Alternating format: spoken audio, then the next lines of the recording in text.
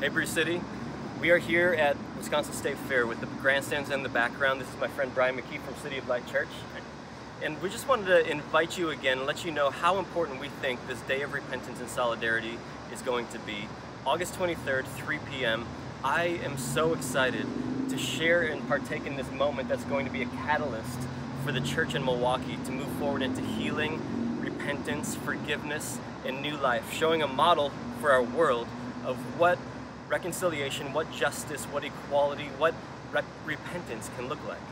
Definitely, and there have been churches far and near that have been coming together and just so passionately excited about this move. We believe a move from God. Absolutely. From different backgrounds, Methodist, Presbyterian, Baptist, non-denominational, Episcopalian, all different ones coming together saying that they really sense that this is a moment that God is calling His church together to be a unified body so that we can heal, and then after that see our community heal as well. Absolutely. So again, Bruce City friends, invite your friends, invite people from other churches. If you're from another church, tell your pastor.